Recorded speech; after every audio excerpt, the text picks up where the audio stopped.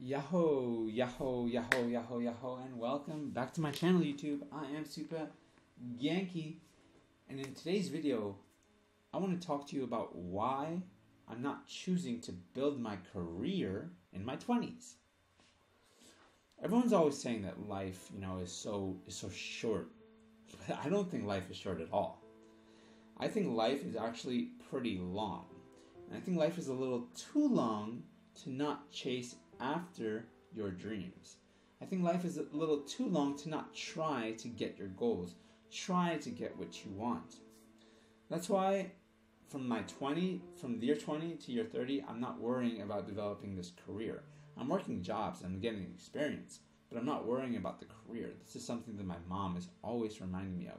This, when are you going to start focusing on your career, man? And I'm like, well, I'll focus on it when the time comes. I'm not ready to settle, and I don't want to force myself into settling because, if you want to focus on a career, you have to settle down and you have to get to work on focusing. That means you can't move around as much. And I really value mobility in these 10 years because I want to go see things with my own eyes. I want to do things with my own hands.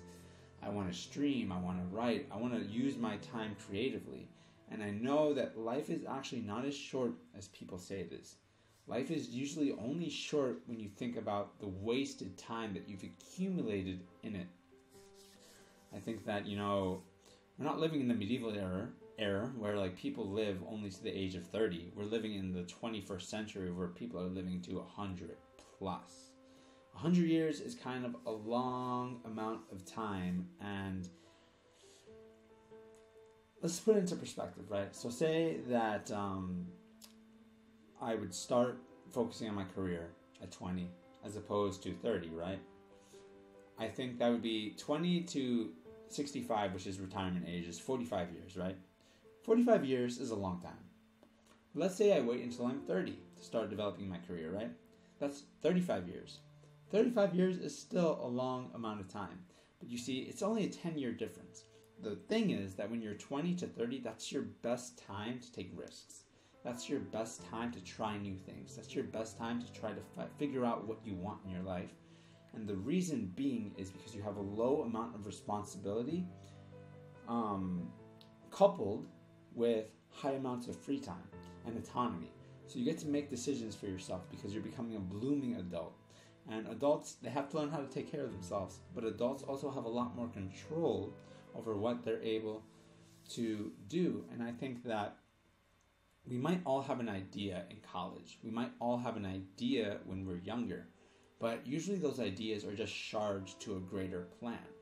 And in order to make that greater plan, you have to get many shards and put them together. And it's just not realistic to expect to be able to do it in 4 years. It didn't take me 4 years to figure out what I wanted to do. I'd say at least 7 years, and I was trying every single day to figure out what I wanted to do with my life. Imagine if you weren't trying. Imagine how long it would take. It might take 35 or 45 years. It might be a little too late because you're not going to have you're going to have too many responsibilities.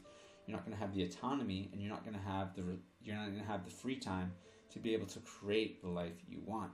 So that's what I think is so important by choosing to wait until I'm 30 to start developing my career, because I understand that life is long. So don't give into the YOLO state of mind where everyone's telling you life is short, because life is actually not that short. It's only short to people that think that they've wasted a lot of time and they haven't been able to do what they want to do. But you have the opportunity to plan right now in quarantine. You have the opportunity to start working on yourself. You have the opportunity to do the things that you didn't have the time or energy or autonomy to do before we were inside our houses. This, I think, is really, really important. Anyway, YouTube, that's the video for today. Hope you enjoyed it. If you like this video, don't forget to smash that like button. Likes really help me out. Subscribe to the channel if you're new. Really trying to get to 10,000 sometime this year. Hopefully this year. Leave a comment because I love responding to your comments with kinky energy and positivity. But most importantly, do me the favor. Share this video with your friends. I think that the positivity has to be spread to as many people as possible. And we can really lift someone up. Someone out there, even if the message is not for us, someone out there could use this message today. And you could be that connector. Anyway, YouTube, I'll see you in the next one. I'll see you in the next video. Bye bye.